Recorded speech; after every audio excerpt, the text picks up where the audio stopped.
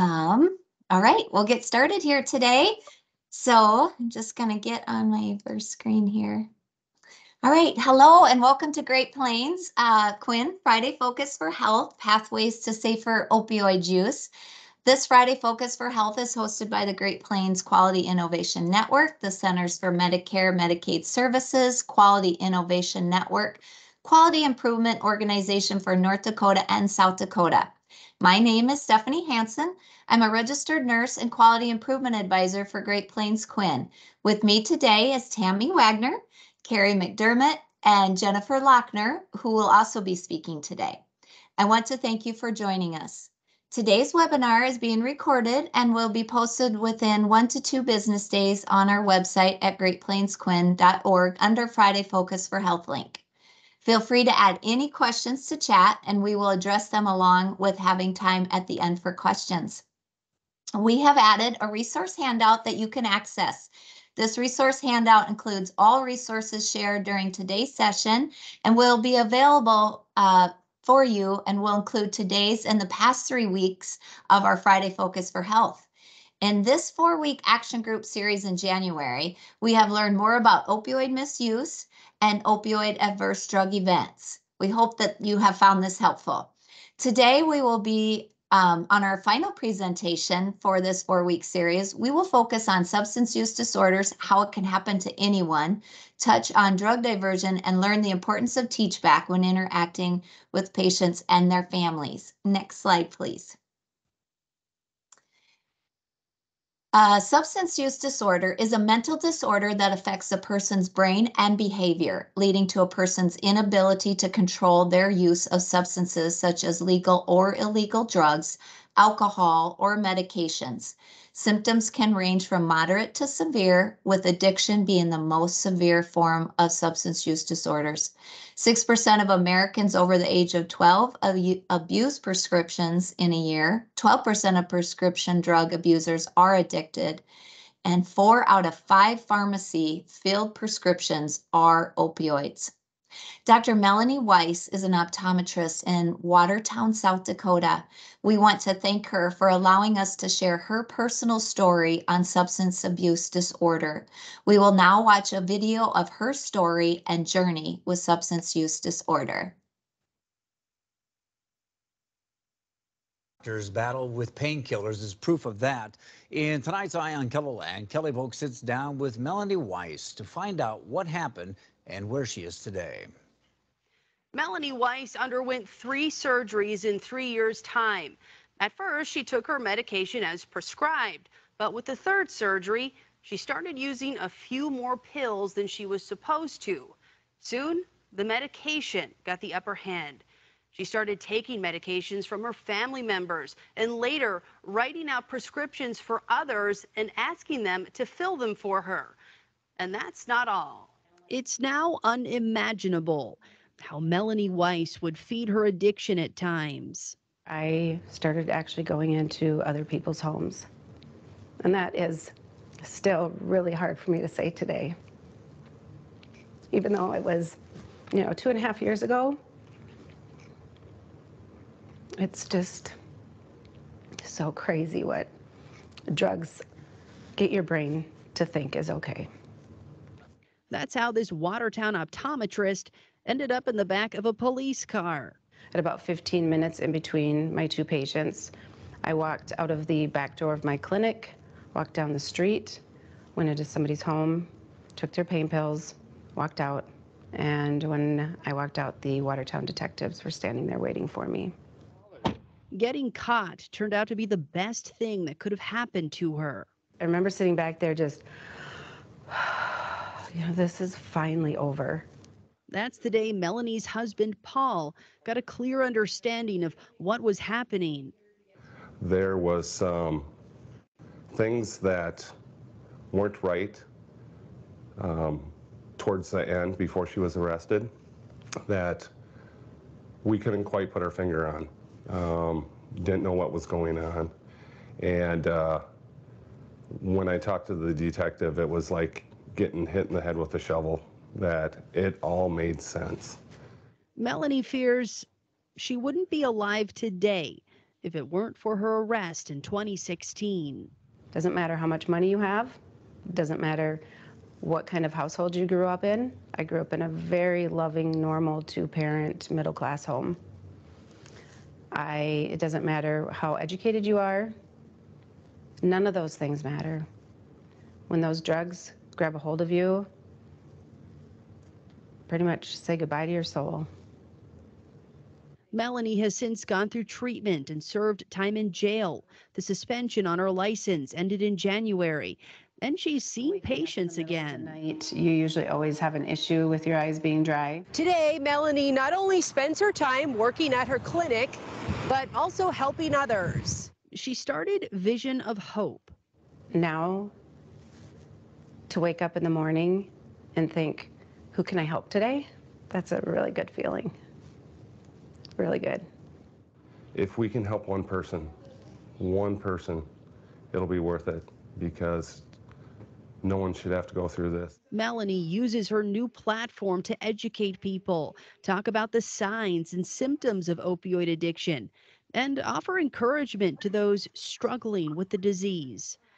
Her advice: don't suffer alone. And I was shameful.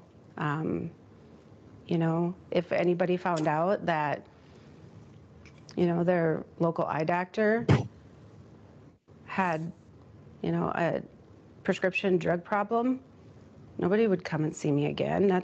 That's what I thought at the time. So I kept that to myself. Instead, she wants anyone dealing with addiction to reach out for help. And I see so many people out there that are struggling, that don't think that life can ever be normal for them again, that this is just how they're going to live the rest of their life. And if they can just take that one step of asking for help, their life can be good again. She's hoping her own personal journey can be the vision of hope someone needs to take that step. Okay, ask as you think of them. If you're interested in having Melanie speak at a school, a conference, or other event, or if you just want to know more about her story, you can find a link to her website on KELOLAND.com. If you or someone you know needs help battling an opioid addiction, you can find resources on our opioid crisis page on KELOLAND.com.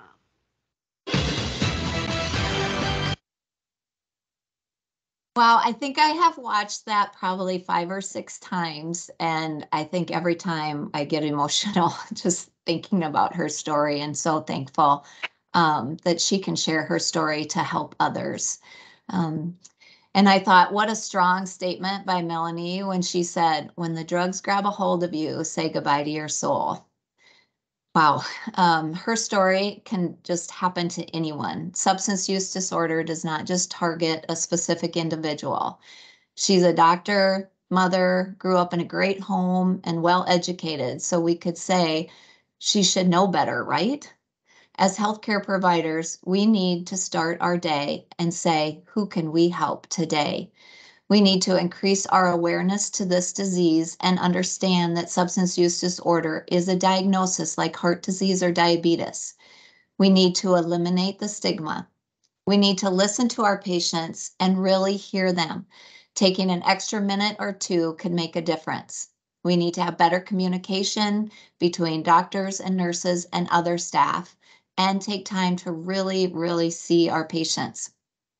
The stigma behind this prevents someone with substance use disorder from reaching out. They feel shameful, as Melanie had said. We don't want them to suffer alone. Like Melanie, she was so thankful when she was sitting in the back seat of that cop car. She needed the help. She wanted the help. She was just too ashamed and felt like life couldn't be normal again.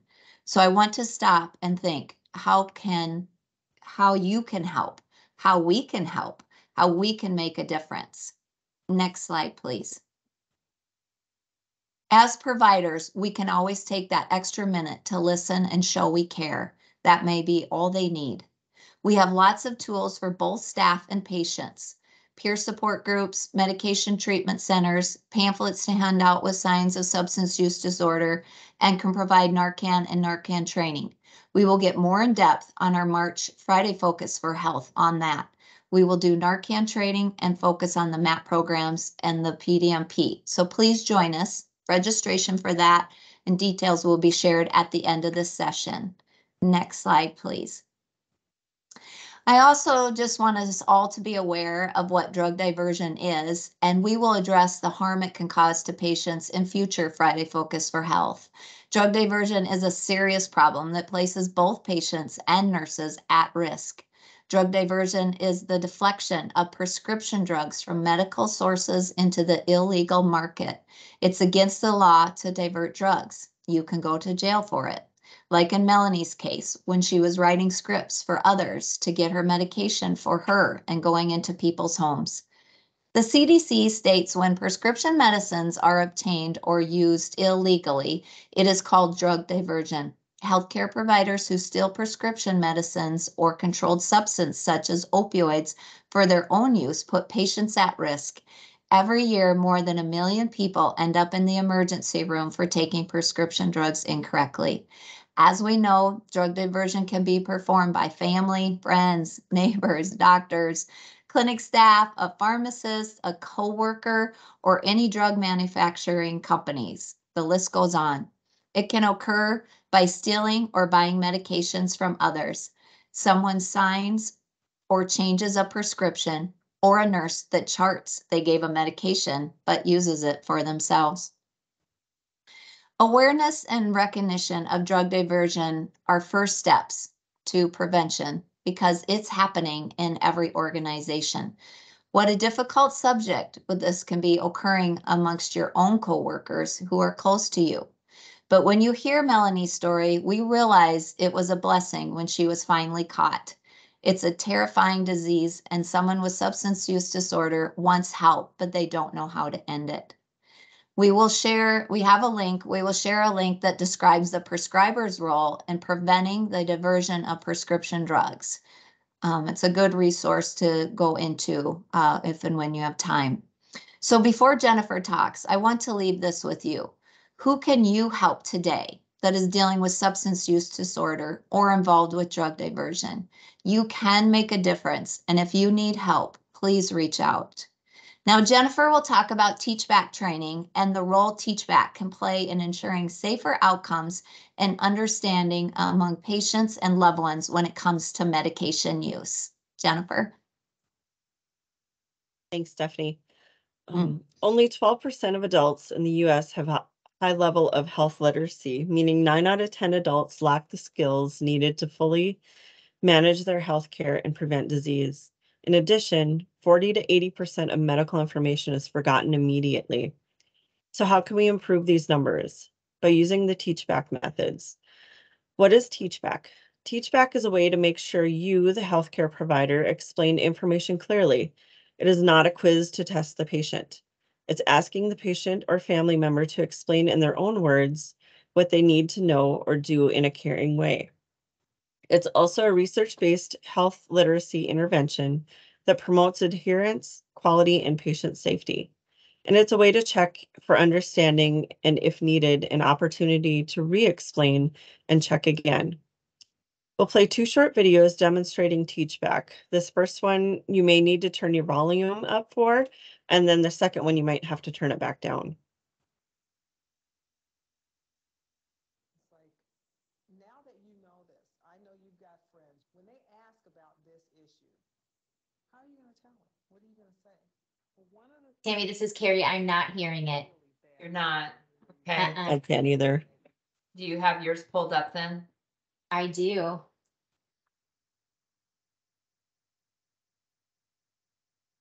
Okay, just give me a second to make sure this is gonna work as it should. Oh, shoot.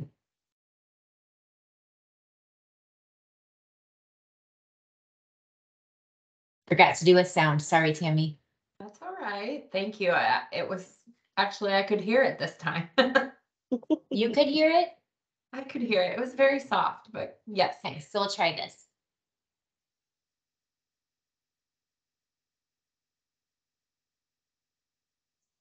It's like, now that you know this, I know you've got friends. When they ask about this issue, how are you going to tell them? What are you going to say? Well, one of the things that you can do if you have a really bad pain, I mean, where you can't stand on it and it's really getting in your way, is to use what I call, this is my little pain protocol here. It has ibuprofen, which decreases those little cells I was talking to you about, the inflamed part, and your Tylenol that just works on the pain. And the I is for ibuprofen and T is for Tylenol. And this just shows you how to do it over the course of the day. For breakfast, lunch, and dinner, there's an I, so you use ibuprofen. Right. Because you have to have something on your stomach. That's right. With that one. Yeah. Because this one will irritate your stomach. Yeah. So in between meals and at bedtime, you use a Tylenol. Right. This way you get something every 3 hours. You don't overdose on either one. So it's IT, IT, IT. And if you do that for a couple of days when it's really bad, then you can just go back to your regular regimen. But this usually breaks the pain pretty nicely. So I know you have a lot of friends with arthritis. How would you explain it to them? Well, for breakfast, I take I. 10 a.m., I take T. Lunch, I take I. 3 p.m., I take T. I at dinner, and T at bedtime. Is that correct, Doctor? That's going to work just fine. Thank you very much. All right, I'll stop sharing, Tammy.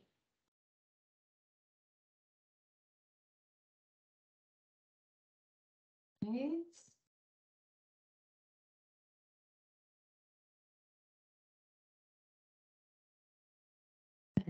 Jennifer, you want the second one right now? Yeah, please, and then I'll talk after. You bet.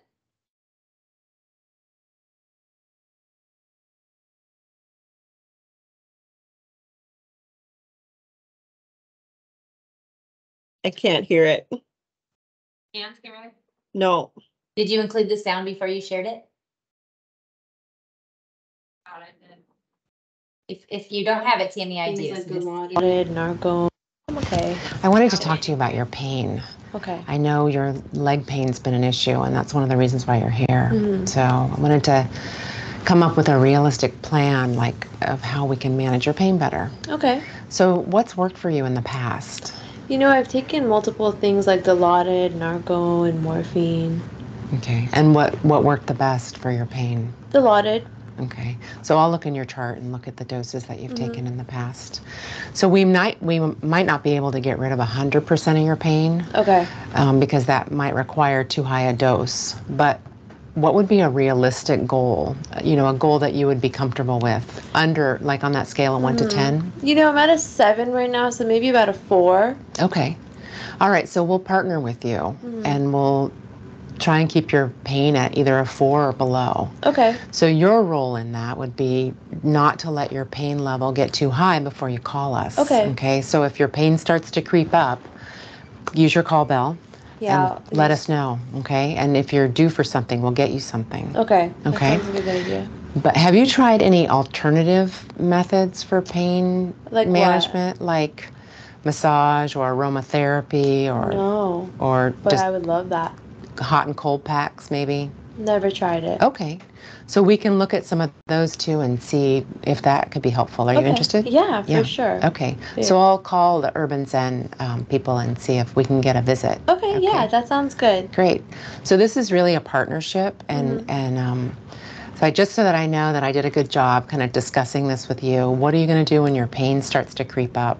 So I'll be using the call light to call you if I'm even near a 4 going up. Okay, because that's our goal. Right. Right? We want to keep you at a 4 or below. Right. All right, great. Okay, thanks. Thanks. Thank you. Okay.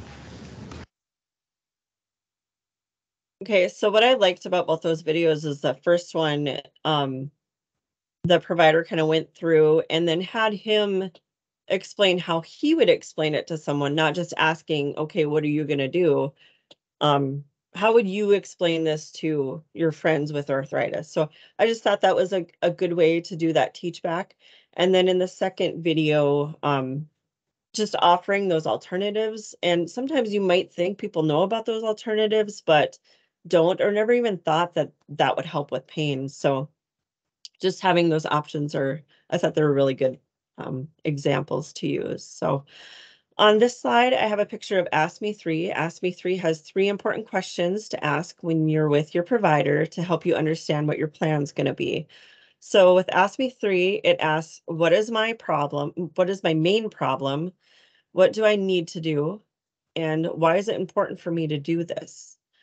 For the provider, when prescribing opioids, it's important to focus on what the risks of taking opioids are and teaching them what to watch for, and also teaching the alternatives that they can use. So hopefully they won't need to use those opioids as often. We'll have a link for a video that shows how Ask Me 3 works on our resource handout. And I think it's a good video because the patient gets some unexpected news, which can make it really difficult for them to focus when that provider is explaining what the plan is going to be and what's going on. So just having that Ask Me 3 is a really good resource. Next slide. So by now you should have pulled together your team. You should have also collected and analyzed your data, defined your problem after looking at your data and worked to improve it. And now you want to come up with your action plan. Next slide. So this is the time now that you can ask questions. It's a safe sharing environment. So if you would like to share anything or talk in the chat, feel free to. You can come off mute. And just to start off with, are any of you using the teach back method in your hospitals, clinics, or nursing homes? And just answer a yes or no. I'm launching the poll right now. Okay. So everybody have yes, no, or not sure.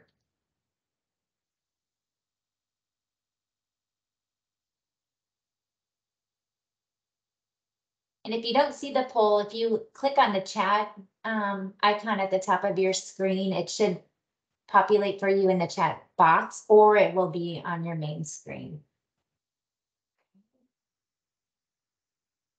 We're still getting a few responses, so we appreciate you. This helps us. Right now it's looking, let's see, about, oh wait, got another response. If anybody else wants to put their response in, it is anonymous.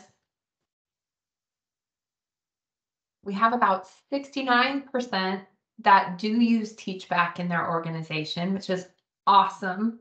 Yes. And about 7% that do not, and 21% that aren't sure. So thank you guys again for that. Thanks. For those of you that said yes, would you please share how your organization communicated or educated to your staff on how to use Teach Back?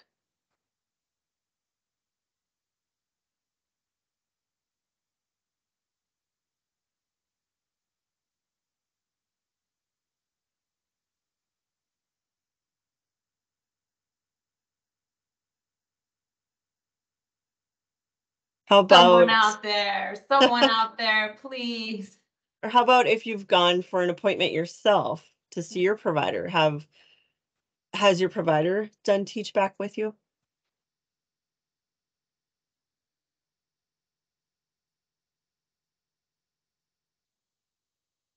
This is Carrie. I guess I have one experience where someone used Teach Back with me. My son had hernia surgery. He was little, maybe like 5. And I remember they were going over the medications with my husband and I, and we're like nodding. And then they paused and she said, can you now repeat when you go home what your, protocol is? And we both just stumbled, but it was helpful because she made us articulate his plan. And anyway, that is my only, I think, experience truly using that method. This is Lori, and I absolutely witnessed this when my mom was being treated for COVID, and she was really pretty sick, but her provider absolutely used Teach Back because my mom's not very good about coming back and letting them know what's going on. And so she definitely used Teach Back skills with my mom. And so I was really happy to see that. Great.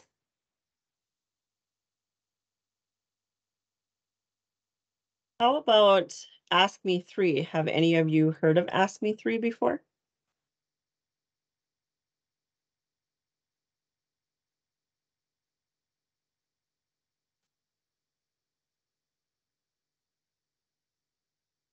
Do you want me to put a poll in? Sure.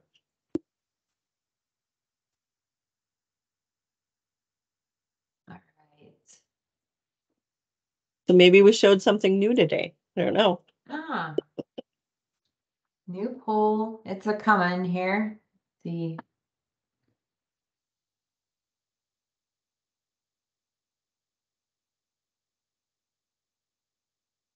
I think Lori said that she thought that Ask Me poster would be really good at clinics and in the patient's rooms. So that's great to hear if anybody can utilize that and use it as a takeaway.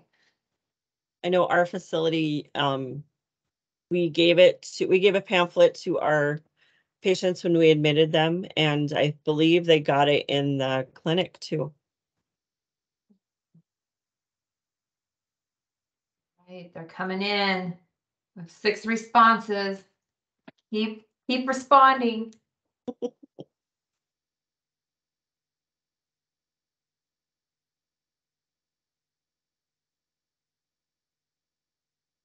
Still coming in. This is great.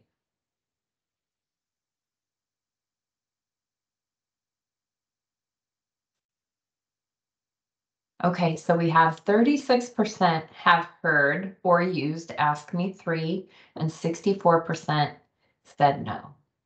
And just letting you know, it is 27 after, so we have about 1 minute. Okay.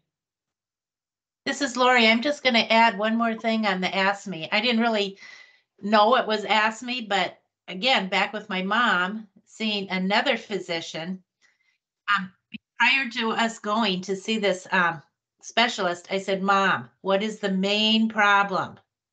What are you going for? Because, you know, she's not the only one that can get off, like I can too, like there's a lot of things wrong with me. But I can't be treat, you know, then the provider gets off on what is her issue here? What's the main problem? So I had my mom repeat it to me. What are we going to talk about today? And the visit went pretty good then. Yeah, it's I just love my preparing mom. for those visits make it a lot easier too. Yeah. Okay. Well, I guess just because of time here, as a reminder, our Friday Focus for Health topics will be changing for February. We will be discussing how to reduce avoidable hospital ED visits from 12 to 12:30. And from 12:30 to 1, we will be discussing blood pressure control. You can register for this series by using the link, which you will find in the chat. Next slide.